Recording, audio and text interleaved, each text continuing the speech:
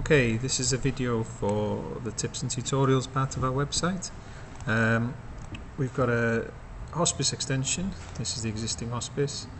This is the two-story extension. And when you look at the floor plan, we've got a situation where the cut through the floor plan is lower than the ridge, and it all looks a bit funny. So we're going to change that. So if we look at the 3D,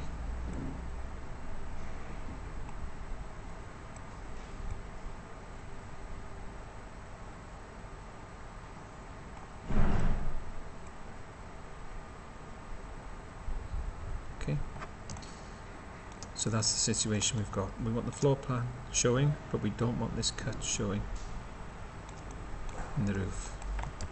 Okay, and the way we're going to do that is we're going to go into the floor plan, we're going to go view,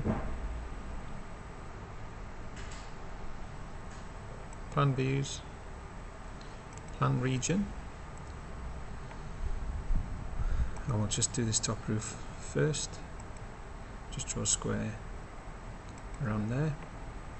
Now that means that I can adjust the cut plane of that part of the drawing only. So if I change that to 5,000,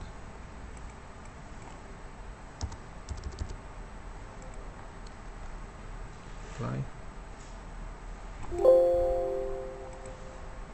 Okay, and that's it. So that looks a lot better than this situation, so I'm also going to change these. Okay, that's it. Thank you.